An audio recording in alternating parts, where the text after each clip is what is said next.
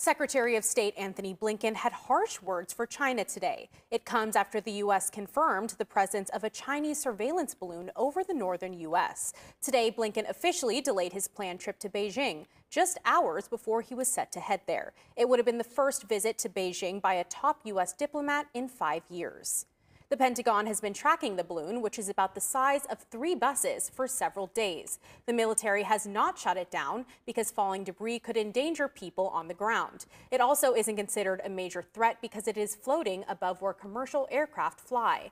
Experts don't believe the balloon could capture more meaningful intelligence than China can already gather using low-orbit satellites. Still, Blinken brought up the topic in a conversation with Chinese Foreign Affairs Minister Wang Yi.